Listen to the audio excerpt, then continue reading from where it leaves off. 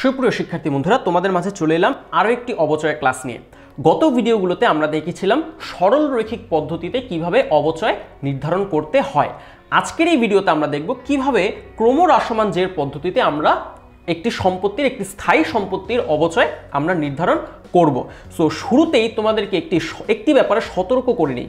ক্রমহ্রাসমান জের পদ্ধতিতে সম্পত্তির যে ভগ্নাবশেষ মূল্য, আচ্ছা ভগ্নাবশেষ মূল্য বলতে আমরা যেন কি বুঝি, একটি সম্পত্তির আয়ুষ্কাল শেষে সেটাকে যদি আমরা বাজারে বিক্রি করি তাহলে যেই টাকাটা আমরা পাবো সেটাকেই বলা হয়ে থাকে সম্পত্তির ভগ্নাবশেষ মূল্য। সো ক্রমহ্রাসমান জের পদ্ধতি অনুযায়ী সম্পত্তির ভগ্নাবশেষ মূল্য বিবেচনা করা হয় না।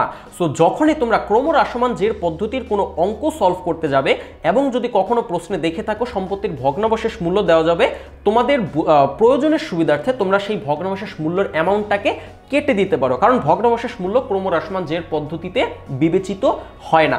এখন প্রশ্ন হচ্ছে ক্রমহ্রাসমান জের পদ্ধতি বেসিক্যালি কি? ক্রমহ্রাসমান জের পদ্ধতি যেটা বলে সেটা হলো একটি সম্পত্তির আয়ুষ্কালের শুরুর দিকে, যেমন ধরে নেই এই কম্পিউটারটা আমরা কিনেছি 2,20,000 টাকায়, এটা আমরা 10 বছর ব্যবহার করতে পারবো। ক্রমহ্রাসমান জের পদ্ধতি বলে যে এই সম্পত্তিটার আয়ুষ্কালের শুরুর দিকে বেশি বেশি করে অবচয় ধরো। তাহলে কি বলে এই পদ্ধতি? শুরুর দিকে বেশি বেশি অবচয় ধার্য করো এবং শেষ দিকে তুলনামূলক যাতে কম অবচয় ধার্য করতে হয়। এটার পেছনে একটা কারণ আছে।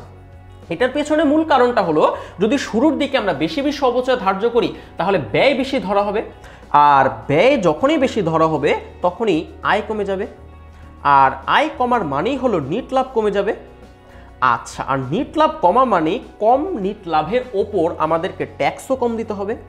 সো মূলত এই সকল বিষয়গুলো বিবেচনা করেই ক্রমহ্রাসমান জের পদ্ধতি ব্যবহার করা হয়ে থাকে। সো এটাই ছিল মূলত ক্রমহ্রাসমান জের পদ্ধতির মূল কনসেপ্ট। সো এখন প্রশ্ন হলো আমরা ক্রমহ্রাসমান জের পদ্ধতিতে কিভাবে অবচয় নির্ধারণ করব। এখানে 2 লক্ষ টাকা দেওয়া আছে, যেটা বেসিক্যালি এই কম্পিউটারের ক্রয় মূল্য। আয়ুষ্কাল দেওয়া আছে 10 বছর, তার মানে এই সম্পত্তিটা আমরা 10 বছর ব্যবহার করতে পারবো। এবং আমি আগেই বলেছি সম্পত্তির ভগ্নাবশেষ মূল্য বিবেচনা করা যাবে না।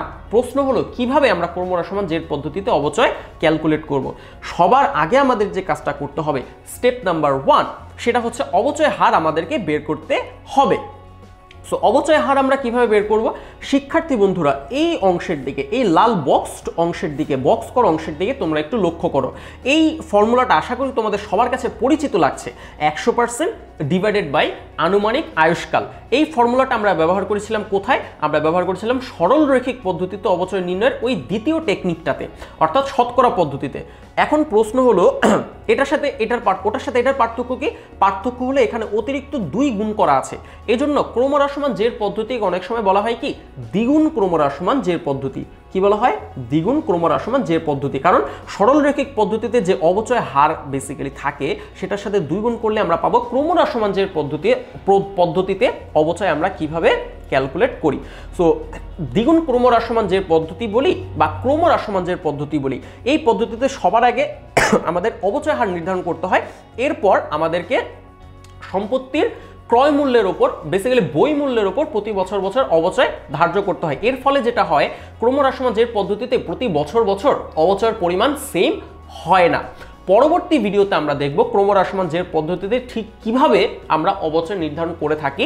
সেই ভিডিওটা দেখার জন্য সকলকে আমন্ত্রণ রইল। আজকের এই ভিডিওতে বেসিক্যালি থিওরিটিক্যাল ওভারভিউ দেওয়ার জন্য ছিল। আশা করছি নেক্সট ভিডিওটা দেখলে তোমাদের ক্রমহ্রাসমান জের পদ্ধতিতে অবচয় নির্ধারণের ব্যাপারটি আরও ক্লিয়ার হবে। সবার জন্য রইল শুভকামনা।